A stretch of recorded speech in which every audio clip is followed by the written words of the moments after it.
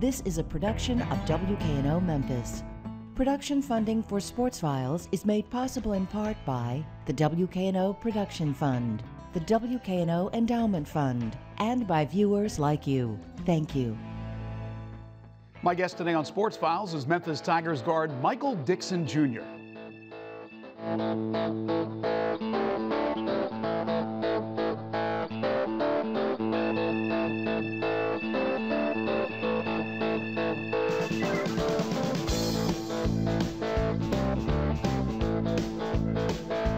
In a day and age when four-year players are more the exception than the rule, the University of Memphis wrapped up last season hearing the good news that stars Joe Jackson, Jaren Johnson, and Chris Crawford would all be returning for their senior season with the Tigers.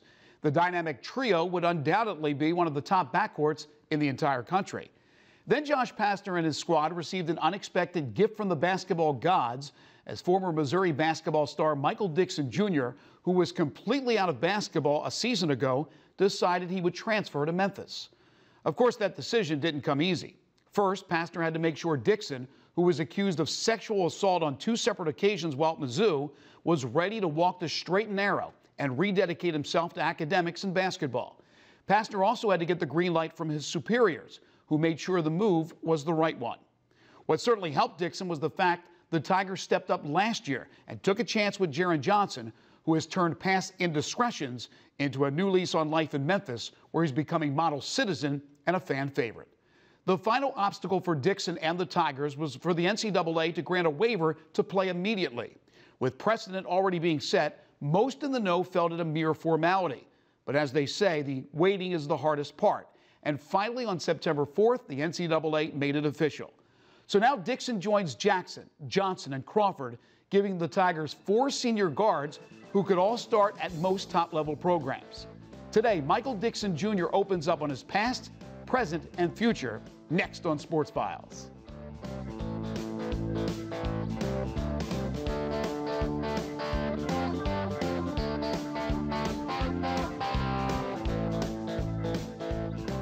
Michael, thank you so much for joining us. Thank you. We appreciate it. A couple of weeks ago, you finally get the news you were waiting for from the NCAA that you would be able to play this year for the Tigers. What was it like when you heard the news?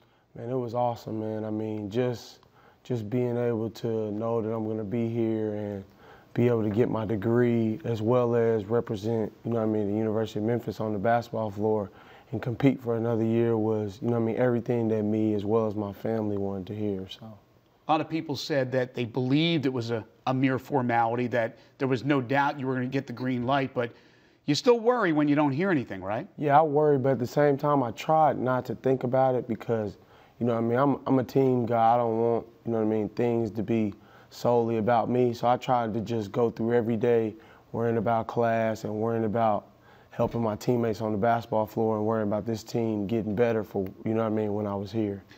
What was it like for you last year, sitting out, not knowing what was going to happen in your future?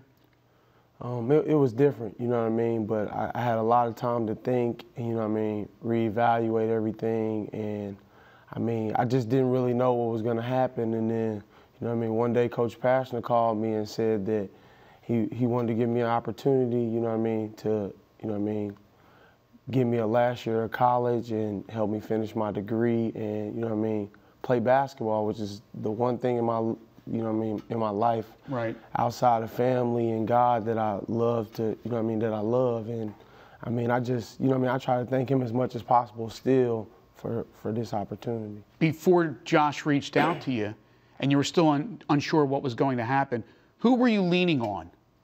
I had talked to Scott Drew at Baylor and a couple of other schools, but it wasn't, you know what I mean, very many, you know what I mean, people, and a lot of coaches and people were, you know what I mean, iffy on if they could get me into school or anything, just because. But for guidance, were you leaning on your family as you were trying to figure out what was going on? Who was that you would talk to? I talk to my father every day, and he's easily the most influential person in my life. Talk to my mom too, and I have a brother and sister at home, and I'm the oldest, so, you know what I mean, we stayed together and we prayed, you know what I mean, and we just, you know what I mean, tried to tried to do everything we could to put me in a position to be able to get somewhere. And I tried to stay in shape as much as possible. And it was really hard, actually, being on your own, you know what I mean, not knowing what's going to happen, right, and not knowing, you know what I mean, where I'm going to be at come fall because I want to be in school. So Josh reaches out. You decide yes to Memphis. Of course, Memphis has to go through what they went through to figure out if it was the right move to bring you in, and it all worked out. But why Memphis? In the end, why did you decide on the University of Memphis? You know what I mean? I saw a roster that was filled with senior experienced guards as well as a high recruiting class coming in. So, I mean, I'm a basketball junkie. You know, I live and breathe this stuff. So I just saw some experienced guys and some freshmen that could play, and I just felt like I could be a part of it. And Memphis is an elite college basketball program. They've been on the map for, you know what I mean, many a years. Right. Everybody saw Derrick Rose play here, Tyreek Evans, you know what I mean. It was just a place where I just felt like I could be at and that I was, you know what I mean. Yeah, you would think, though, that some players would look at that roster and see the, as you said, a senior-laden backcourt, which is what you will be, a senior and a backcourt player, and go somewhere else because they don't want to face the competition. But you like the competition. Yeah, I love it. I mean, nothing has ever been handed to me in college. In Missouri, we had, you know what I mean, an abundance of really good players. And I want to win a national championship. I want to go to a Final Four. And I just saw a roster that could be able to do that. And a lot of guys could, you know what I mean, take an easy route and say, I want to go somewhere where, you know what I mean, I don't have to come out or I can play 30 minutes a game. I'm about winning, and I'm a team player, and I love winning. So I wanted to be somewhere where we could potentially, you know what I mean, get to Dallas in April, because April is where you play, where the real, you know what I mean, teams play. What are the expectations from your coach? And I'm not talking about on the court. I mean, you know what I mean, just being a model citizen every day, and you know what I mean, doing the right things, going to class, you know what I mean, eating right, you know what I mean, being cordial with people, and you know what I mean, greeting everyone that I meet. I've met a lot of good people here, and this is definitely a great basketball town. And I mean, I feel at home and I feel welcome, and I'm just so relieved and happy to be able to know that I'm going to be playing another season, man. It's awesome. You come from a very established basketball program in Missouri, and now you go to another one in Memphis, but it's hard before you've experienced to really understand how much they worship the round ball here in this city. Yeah, it's crazy. How quickly did you figure out, boy, they're rabid basketball fans? Well, I played in the Bluff City Classic. Right. You know what I mean, this past summer. I've been here since June alongside Nick King. And I mean, just the, you know what I mean, the turnout for the people that were at that, just to watch a whole bunch of, you know what I mean, pros and amateurs play basketball was just mind-blowing, because I mean, we don't really have anything like that in Kansas City, where I'm from.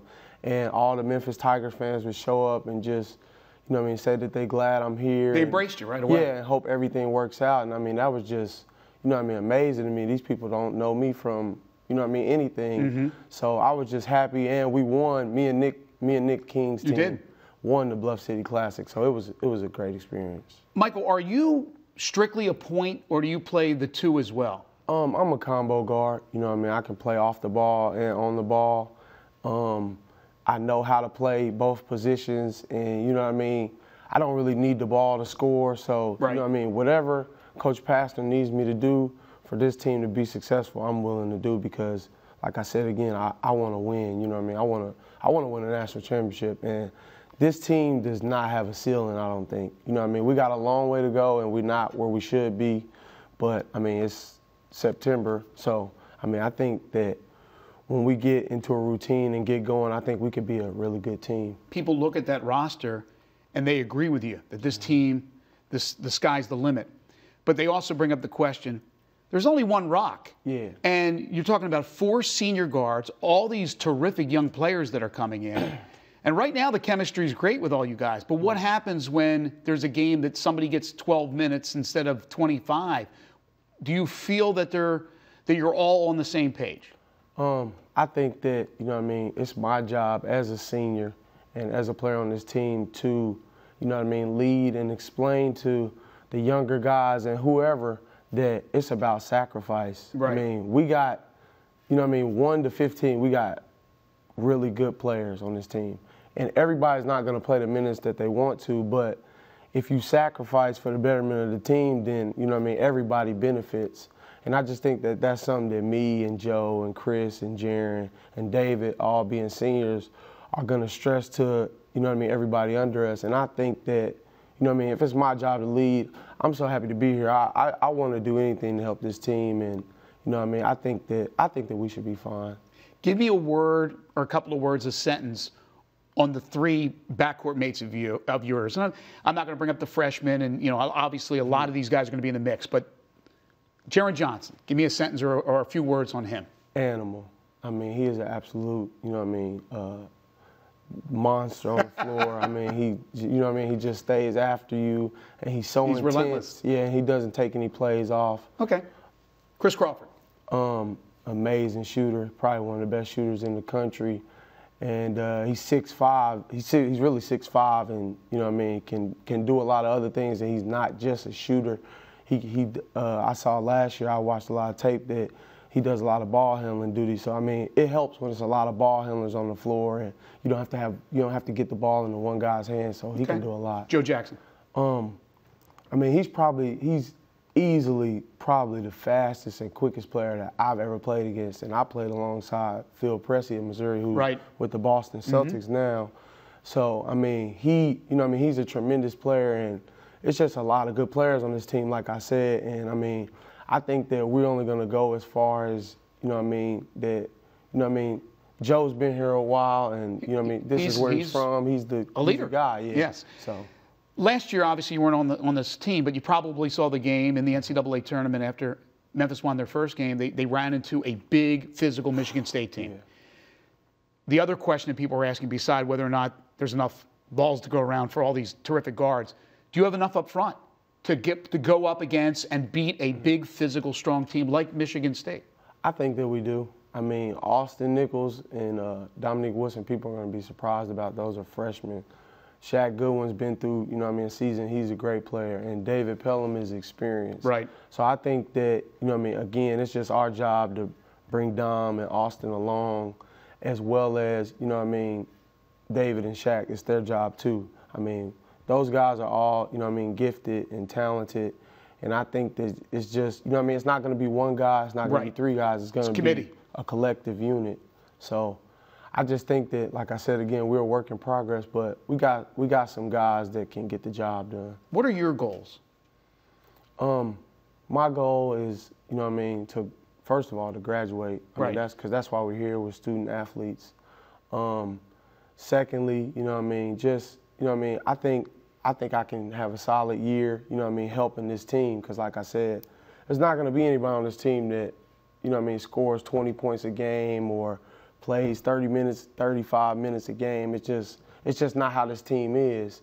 And I sit back and evaluate from a person looking in instead of, being just a player thinking about myself. I just want to win, man. That's all that I'm really worried about. Short term, you're a team player. It's been established. You want to win. But long term, you want to play professionally. Exactly. Yeah, I want to play in the NBA. As mostly everybody on that team does, right? I want to play in the NBA, and I've stressed that there's no way we can do that if we lose, the first round of the, NCAA tournament. Right. If we have an early exit, people have to be seen, and the only way we can be seen is if we work together. Nobody's going to be able to get to the NBA by themselves. I'm sorry. No problem. Yeah. Give me a sentence on your head coach, Josh Pastner. Tremendous person, great leader, and just a tremendously humble, human being. Mm-hmm. I went to Arizona basketball camp when I was, I think, 8 years old, actually, and he was there, and he was a player. So I had already been, a little familiar with Coach Pastner, and, I knew that he was an up-and-coming, guy in the coaching tree and things like that. So, he's been amazing. Fantastic. Michael, you're not quite off the hot seat, because we do something at the end with every one of our interviews, and it's called 5 for the Road. Okay. First thing that comes in your mind for these questions. We start off with your favorite professional sports team. The Oakland Raiders. The Raiders. Yeah. My dad's from Oakland. So. Okay, there you go. There's the connection. Yeah. The black and silver. Favorite professional athlete of all time? Man. Whose poster did you have up on your room? I would probably have to say Allen Iverson. Allen Iverson. Yeah. Favorite music? What do you like to listen to before a game? Rap and hip hop. I like Jay-Z. Jay-Z? You know what I mean? Yeah. Good choice. Favorite movie of all time? Hoop Dreams. Hoop Dreams? Yeah. Who's in that? It's a documentary about Arthur Agee and Oh, yes, yeah, yes. Oh, boy. I saw that. Yeah, it's a good. It's terrific documentary. And then finally, your favorite television show. When you kick back, you got some time to yourself, you want to watch a little tube. Family Guy. Family Guy? Hilarious. Who's your favorite character? I had to say Stewie. Can you impersonate any of them? Nah, I can't. I can't do it. Who's the funniest guy on the team, by the way? Oh my goodness, we have so many characters. I don't even know who to say. Probably have to be. Probably surprisingly, Jaron Johnson. You'd be amazed. That does surprise me. Hey, Michael, it's been an absolute pleasure. Thank you so much. Best of luck. We look forward to watching you play. We'll take a quick break. When we come back, it's overtime.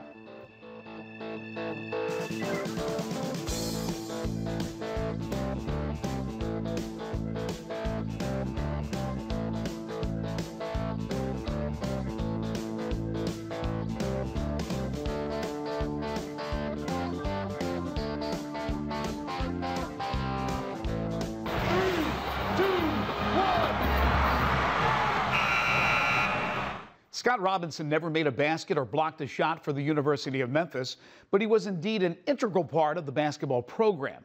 Robinson started as a manager and later the head graduate manager for the Tigers' great run under former head coach John Calipari. Robinson was able to take what he learned under Cal and turn it into his first coaching job, and did so at the age of 27. But that wasn't all. In addition to being men's basketball head coach, Robinson became the first athletic director in the history of Victory University, once known as Crichton College. Now a grizzled vet at 30, Robinson continues to build an athletic program that started from scratch, and he's enjoying everything about it. Well, Scott, thanks for being with us. We appreciate it. What's the biggest challenge for you here at Victory? Well, you know, I don't know if there is a challenge. I've got an opportunity. I've got an opportunity to make the most of what we have here in the city of Memphis. We're a school that has an athletic program to offer these kids. You know, you're in a city with 1.3 million people, and we have 7 sports to offer and 10 teams, and we have an opportunity for these kids to come in, and we're trying to distinguish ourselves amongst the other institutions here that have athletic programs that have been around for a while. And you can look at our bowling program, that we're the only school in the city of Memphis that has a bowling program, and we're just trying to find ways to distinguish ourselves. So we have an opportunity. I wouldn't say a challenge. It started out with just basketball and cheer, and you've added sports. Right. How high can you go? How many more sports can you bring to Victory, and what is the goal? We have options. You can look at it from a perspective of what type of diversity we're trying to bring here to our school. Soccer, men's and women's soccer, would probably be the next strategic sport to start. You can look at tennis, golf. In Memphis, there's lacrosse. I mean, there's all types of sports. Other schools, they have bass fishing. I mean, it's unbelievable how many sports you can come up with. But it's judo. There's tons of opportunities to be able to bring something here to the university, and it's just trying to figure out what that looks like. You take over Victory in the athletic department at the age of 26. You're in your 4th year. You're now a crafty old veteran at the age of 30. What was it like at 26, walking into these doors to run an athletic department? You obviously had to be one of the youngest athletic directors in the entire country. I'd be lying to you if I said I wasn't nervous. I literally would wake up and sweat, trying to figure out what all I had to do that day, because I was the only one here trying to figure out not only to recruit players to come play for us, but then also figuring out, the student-athlete handbook, eligibility, association, who we're going to join. So there's multiple dynamics that you're working on, and it feels like you never can get ahead, when you start it and you're doing it, solo. But at the same time, I wouldn't take anything back. I was given an opportunity, and it was my first real job. So So, it was like, you got to figure it out or you won't be here.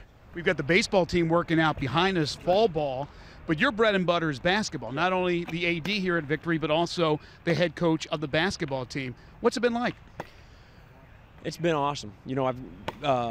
Basketball team, we've got a great group of guys. Trying to hold them accountable more than just basketball, and when they finish going out and being, and I was just informed going out and being a person that can go out and someone that is going to go establish themselves when they're done playing basketball. But, I was just informed from one of our baseball players, when he graduates next year, this is a senior year, he's going to get a GA spot at Mississippi State, right, who just made the College World Series. So, when you hear those stories and you're being able to give opportunities, and as coaches, we have an opportunity every day to impact someone's life, and we don't take that for granted. You're a small school. You play in a Christian conference, right, and yet you have been able, through your contacts, to be able to get exhibition games with Auburn and Arkansas and New Mexico. You'll play Troy this year, possibly UNLV next year. How do you get that done?